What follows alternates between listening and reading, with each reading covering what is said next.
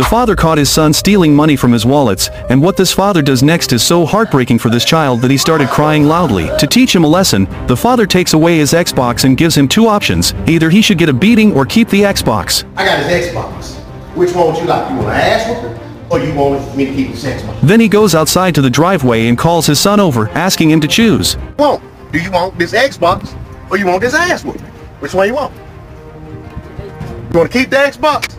That's the good answer. The son chooses to keep the Xbox, which is a big mistake because his father crushes the Xbox with his SUV. Upon seeing it, he starts crying intensely, and his father says this. You want the Xbox more than you want the ass whooping. I want you to quit fucking lying to me and stealing. I ain't gonna beat your ass because I ain't going to jail, but I can tell your shit up. Do you think his father did the right thing to teach him a lesson?